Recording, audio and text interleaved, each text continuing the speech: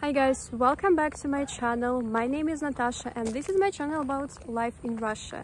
In this video I want to show you a district where I grew up.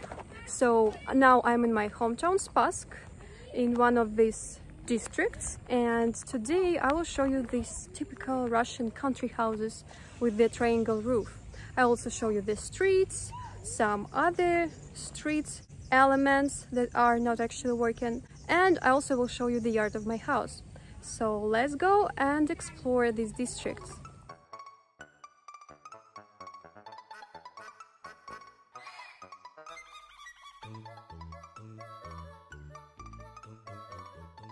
This is a private sector district, which means that here people live in private houses, and I actually live in this kind of house, and now I decided to walk around the district a little, and now just want to show you it.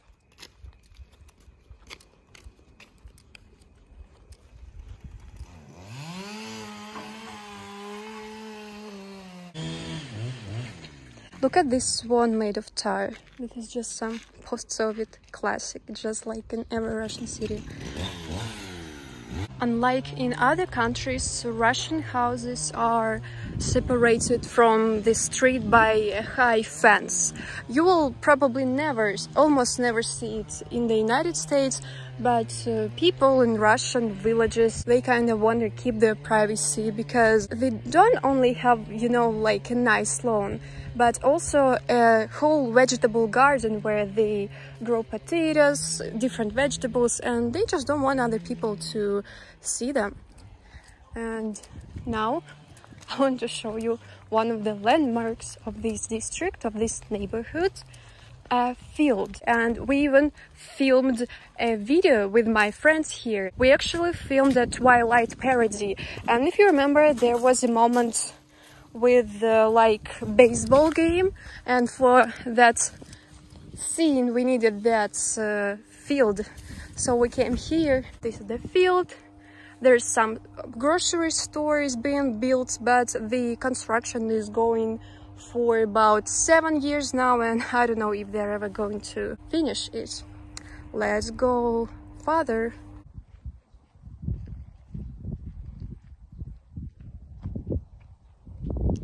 And look at this. This is some really beautiful graffiti that appeared here just last year. I don't know who painted it, but maybe a person who is building this house. Oh, look at this. Somebody lost their, what do you call it? Тапочки, сланцы, flip-flops. Actually, in my childhood, right here, there was a place, we called it Pomoyka.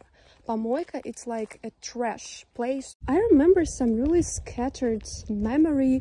It was an Easter day, and my friends and I, we were about 5. We were walking here, and I remember finding some old toy, and I took it with myself.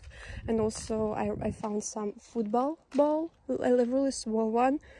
So yeah, but now there's no Pomoyka here. This is some new house too, I don't remember it.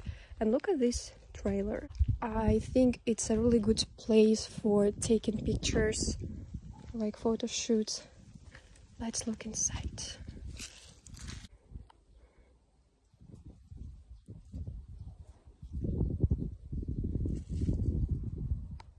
It is very hot right now. It's about 37 degrees Celsius, and for the refreshment I bought this kvass. It's like old Russian Slavic drink made on bread, and it is actually very refreshing. Here we arrived to another intersection. You see some barrel just stands here. Yeah, probably it is a barrel that these people use to, burn some trash in the summer, and in the winter they apparently burn it in their oven because they heat their house with the oven, as you can see by this tube on the roof. Oh, hello dog. And this place is called Kolonka. It is a place for pouring water. Guys, write in comments if any of you is familiar with this. You have to push it, and then the water And you can bend and drink it, or you can just wash your legs, your feet here. Very practical, 5-star. It is very quiet here. Look at this spider net. Do you see it? It's like, oh my gosh, where is its host? I wonder.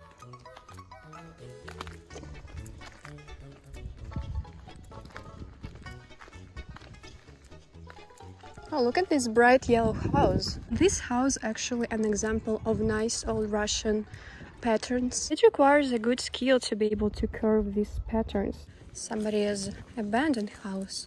Or maybe it is not abandoned, but again just used as a dacha. Hope there is no dog here. Oh, hello, dog. How are you today?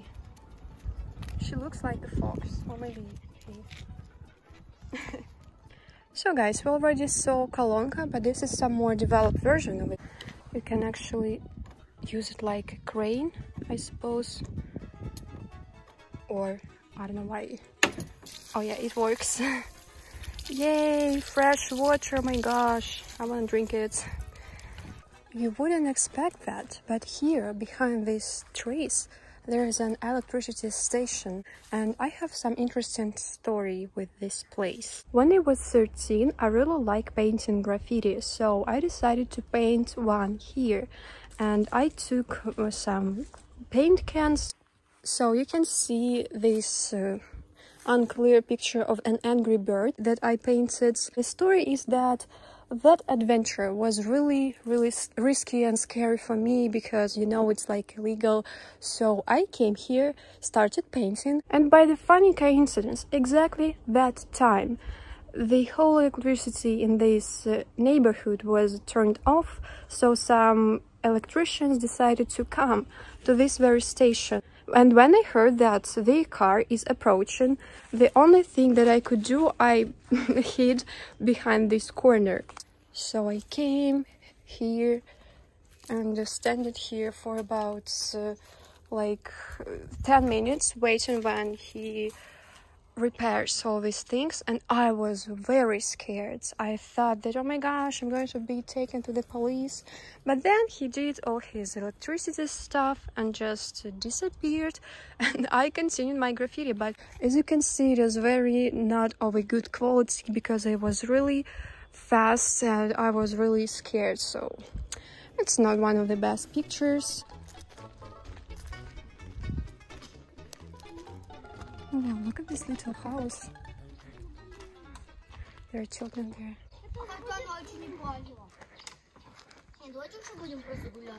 Ой, ребят, привет! Это вы халабуду себе построили? О, молодцы! А вы тут жить будете? Нет, мы просто играемся. А можно посмотреть? Ой, у вас тут прям... Мы тут прям можем жить. Да, ничего. У вас тут даже цветочки стоят. Да, цветочки, конфетки. Завтра я чай принесу сейчас. Я конфету что-нибудь еще. А как вы так сделали? То есть вы взяли бревна, получается? Это вы сами все? Или вам помогли? Я с ним делал оба шпалы таскали. Ну, я тогда доски он дал вот с кучи. Оба, но оно... Он с братом... Брат его, получается, нечаянно скинул, оно сломалось. Окно отсюда вынес и все. Понятно, ну молодцы. Будущие строители. Wow, just randomly stumbled some little guys who were building their first house. This is called halabuda or shtab in some other regions of Russia, and it is like a summer house that I think kids are building all over the world, and I was doing such things in my childhood too. But then I noticed one of the boys running after me, and he asked me what was the name of my YouTube channel. Вот, держи.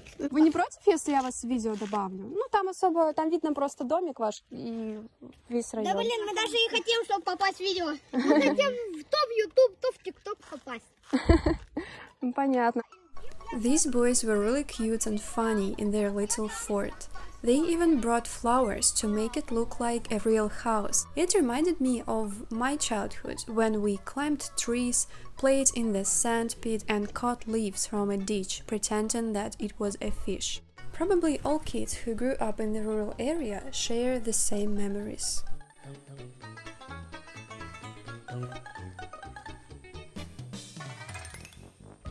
But don't think that all Russians live like this. In fact, the majority of Russian people live in apartment blocks, the heritage of the Soviet Union. It's cramped and uncomfortable, but many people take refuge in a dacha.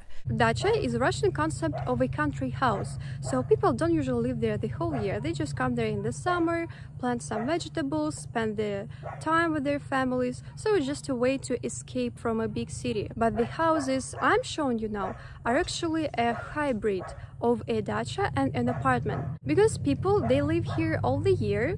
They heat the house with this furnace because you can see the tube. They of course all have the electricity, the TV, some of them have internet and all the communications, but other people don't have it and they have to use the kolonka that we saw, this standpipe. In my house we have all the communications, we have internet, electricity, we have tap water, but we used to heat our house with the furnace and we're still doing it, but we are partially heating it with electrical heaters too. So now I want to show you the yard of my house. Of course not this one, but something similar. Welcome!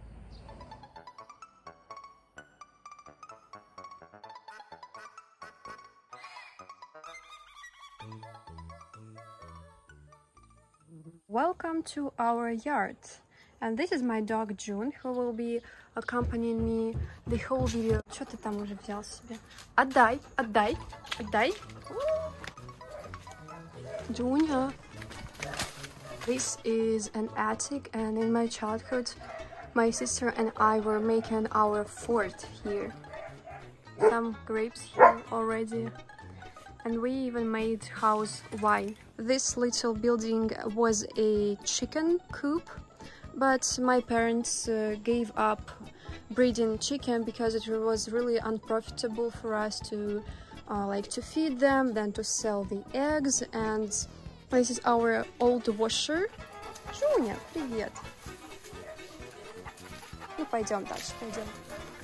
This is our old toilet, just like in Shrek cartoon. But when I was 4 years old, my parents made canalization, so now our house has all the communications like electricity, toilet, tap water. And I actually feel kind of embarrassed filming this video. Even my mom asked me to not show some particular parts of our yards.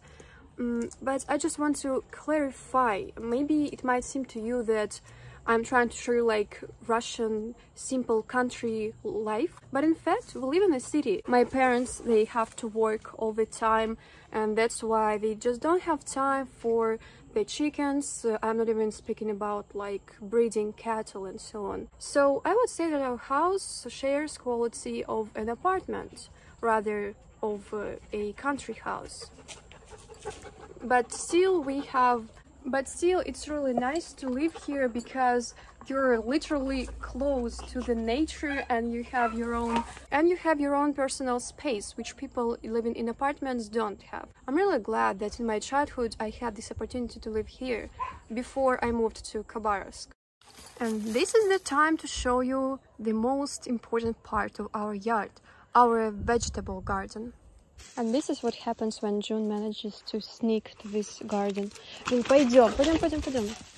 Different vegetables, tomatoes, cabbages and potatoes. And now guys, I want to show you how we are digging potatoes. We have to pry the grounds. Now I'm taking this tsarapka. I don't know what to call it in English. It's scratch maybe. Scratch on the grounds from the potatoes. And here we have our potatoes. They're actually not that small. I like it. And here's our bucket.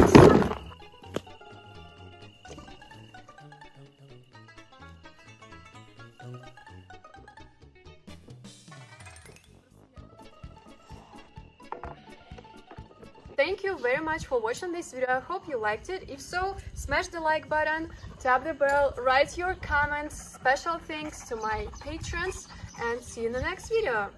Goodbye. Пока-пока.